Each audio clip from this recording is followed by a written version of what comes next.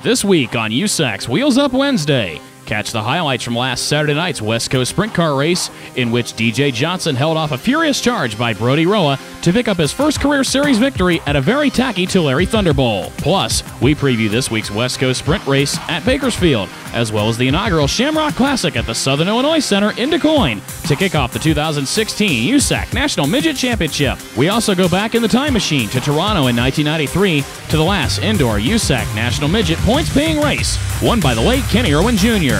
You can catch Wheels Up Wednesday every Wednesday evening, 9 Eastern, 6 Pacific, exclusively on Loud Pedal TV.